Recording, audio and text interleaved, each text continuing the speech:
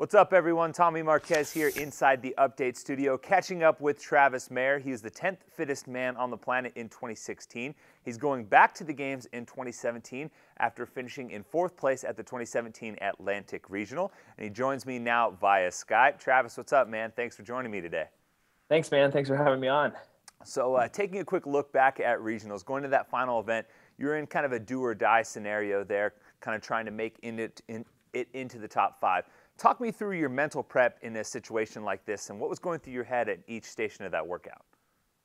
Yeah, I mean, going into that final workout, I knew it was kind of, you have to lay it all out there. And as soon as I finished event 5, I knew I kind of dug myself a little bit of a hole, a little bit bigger than I wanted. So once I saw the scoreboard and I saw it was about 26 or 7 points out, there was a quick little thought of, oh, I don't know if you can do this. And I was like, no, get that out of your head. I was like, go out there, win, and who knows what's going to happen on this final one. So my coach actually came up to me and he kind of took a little couple jabs to kind of fire me up and make me angry, because I knew that's what I needed for the final event. And I put my headphones on, just sat there and kind of got fired up and brought out what they call Trevor. They say that's my alter ego down here, and that's the guy that shows up and performs. So that's kind of what I had to bring out for the final one. So it came out, and I did pretty well, to say the least, on that final workout. Oh man, I love the alter ego, Trevor. Trevor won that last event and got you to the games. I know. That's pretty awesome. But looking at your career as a whole, regionals has been more of a battle for you, where it seems like you seem to excel a little bit better on the game stage. Why do you think that is?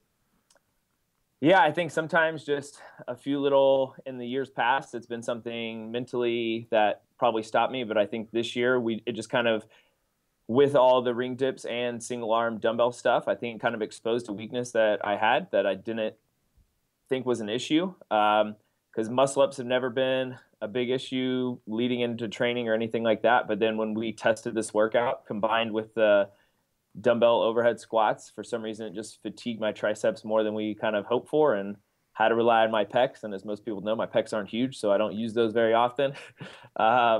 So just kind of something, I think it kind of helped us now going forward into the games to kind of help a little bit more with preparation for that. But I think each year's kind of been something new and something I've kind of learned at regionals. And I think the games helps me more just due to it's more random. Just random training, you don't get a lot of time to prepare, and I think I do better in that kind of scenario. People who saw the behind the scenes last year maybe got a little bit of taste of it, but this catchphrase, Travis Who, that you guys are kind of perpetuating, even put on your games shirt this year. Tell me a little bit about how that developed, and what does that catchphrase mean to you? I think it's kind of just, to me, meaning no matter what happens, kind of go out there and show people what you're made of. I think in the years past, I've kind of, as you guys say it, I'm kind of the silent ninja or kind of silent assassin and always creeping in. And then people are like, well, you've been in the top 10 all week, so what's really happening? I'm like, well, who knows? It's just Travis Who. They don't know. So someone kind of made a reference about it, and we made a joke out of it. And it turned out that it was printed on our regional shirts, actually. And then we decided to keep it going, and now we're going to put them on the game shirts.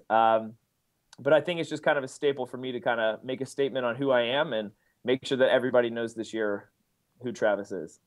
Without a doubt. And I will firsthand say that you are one of the most underrated CrossFitters on the planet. I will definitely buy into that for sure. But one last thing. So you cracked the top 10. What's the next big kind of benchmark for you placement-wise at the games?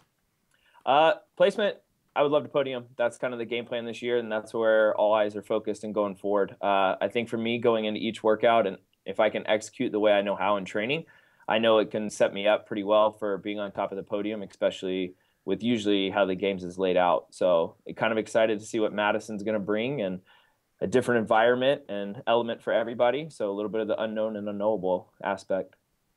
Right on. Well, thanks again, Travis, for taking the time to catch up with us, and best of luck, man. Thank you very much. Appreciate it. Thanks for having me on.